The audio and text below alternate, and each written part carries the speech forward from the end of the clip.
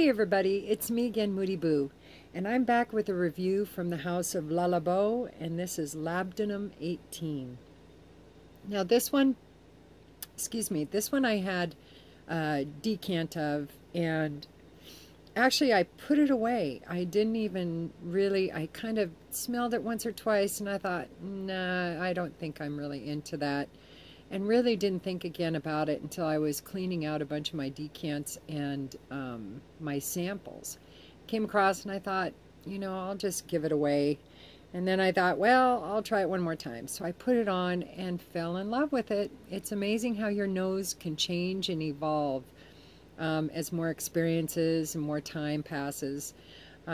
Perfumes, that's why I've really gotten really held back on selling a bunch of the perfumes that I'm not really into, because I notice if I go back to them a year or two later, and I store them in a cool dark place and all that, so they'll last indefinitely, but if I go back to them and check them out later on, there's about 10% of them that I actually start to like.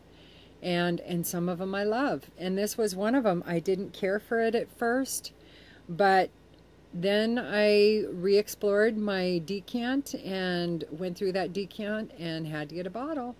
This Labdanum 18. This I actually think you could use year-round for a variety of settings. I think it's a very versatile kind of a perfume, very unisex. In fact, a lot of women I think will think it's kind of interpreted as being a little masculine. I do not. It is a heavy animalic. It is what I interpret. A lot of people say it smells like musk ravageur, and that's true to an extent.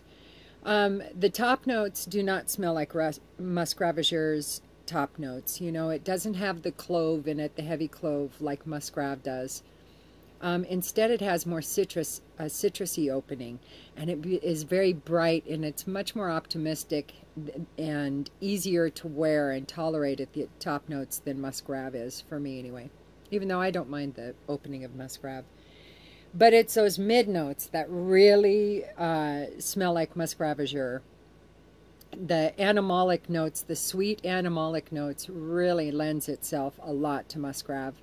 But then once you get the deep dry down, again, it splits off from musk ravageur again and becomes very sweet, slightly spicy, kind of an ambery perfume.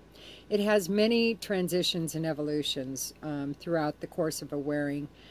It's kind of moderate on its longevity and its projection. It's not heavy duty for me by any means like Rose 31. Rose 31 is a beast on me. And then I also have Bergamot, and it's a little lighter than the Labdanum. So Labdanum kind of is right in the middle of the Labo as far as performance goes, and compared to other niche perfumes, it's moderate.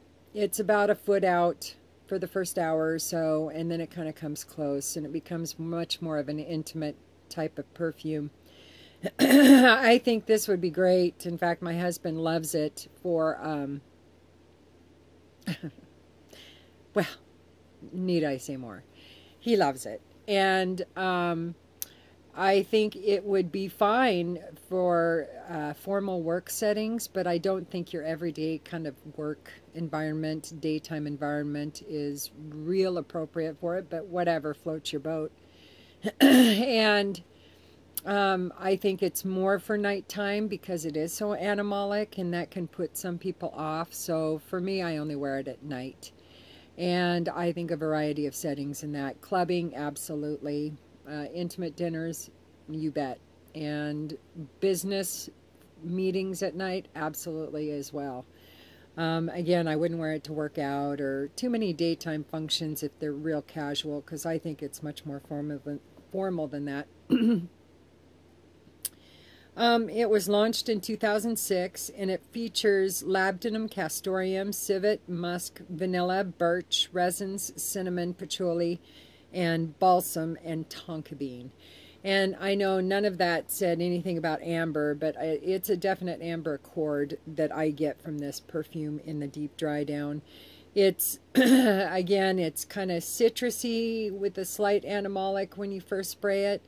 Then it becomes musk ravageur, very close to it, but a little more wearable version of musk rav in the mid notes for, you know, a good portion of the wearing, so probably 4 or 5 hours. And then the last few hours is all about sweet, slightly spicy amber to me. It is a beautiful, beautiful perfume. Oh my God, it's so good.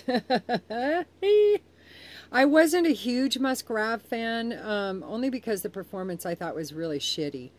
For being a niche perfume at that price, Musk Ravageur, I think, was really poor performance. I only got about 6 hours out of it, and that pissed me off. But the Labdanum, this one, it will easily last me 8 to 10. No problem.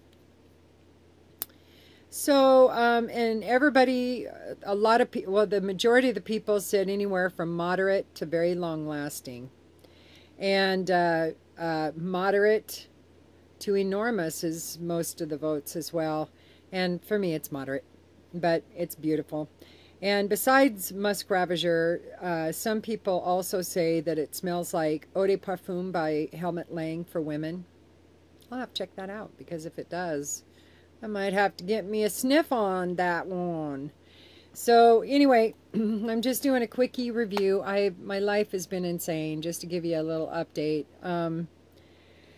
I had a death in my family, my extended family. Somebody I was very, very close to passed away recently. I had another health scare for somebody that I'm even closer to, that I worship.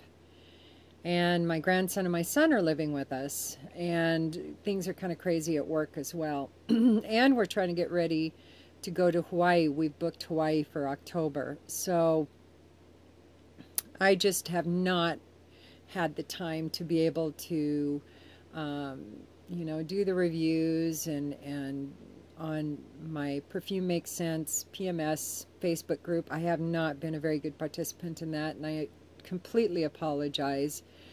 I just, right now, life has kind of taken over, and, you know, hobbies and passions of mine have to go on the back burner for a little while, but I'm trying to keep up enough to where people don't feel too disappointed in my absence. I'm trying to film when I have time, a few videos so that I can post them over the course of a few weeks, and you know, try to keep people interested, even though I can't say they were interested to begin with. But anyway, whatever. It is what it is, and I'm very scatterbrained, and I'm exceptionally tired. And but so again, I do apologize. Anybody that, you know, I haven't been returning the comments on my videos like I should. I'm kind of doing them just cyclic, you know, every once in a while when I've got, you know, an hour or so, I try to knock a bunch of them out. And again, please keep commenting and watching, because I'm going to try to keep posting videos, but my life is going to be, you know, chaotic for the next several months. And so I would appreciate your patience, and I appreciate everybody hanging in there. I don't deserve the subscribers that I have and the viewings that I have, so I really appreciate it, and I will try to get back with more videos as soon as I possibly can. All right, well, that was long-winded. I don't know what the hell that was, but anyway, okay, so, and I'll be doing another video on having you guys help me pick the perfumes that I'll take to Hawaii this year, because I have a bunch of new candidates I want to put in there. A couple of the same ones that I always bring, though, will go with me, I'm sure. So, all right, well, I guess that's it, and I will talk at y'all later. All right, peace.